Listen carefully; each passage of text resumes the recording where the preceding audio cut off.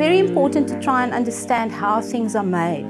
Today a lot of people design on computers, but there's a big movement of making coming back, and that's really, really important. Try and understand tools, how things are made, why is it made like that. My name is Deanne Viljoen. I'm an architect by training, but I fell in love with furniture and furniture design. I worked in London for a while, and I joined this company, Steyl, 18 years ago, and I am now the sole owner of it.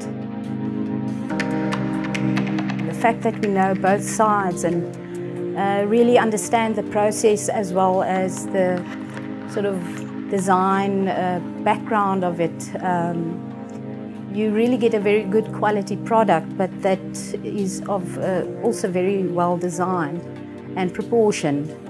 And longevity, that's really what we want our furniture and our products to be all about, is something that you can pass on for generations.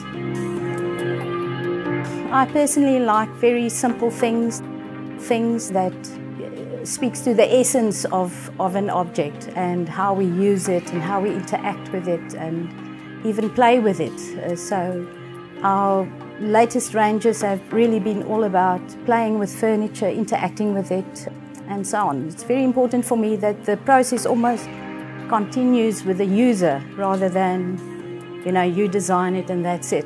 And so it's really amazing when people start stacking things and interchanging drawers and making up their own designs, and you make that possible through what we do.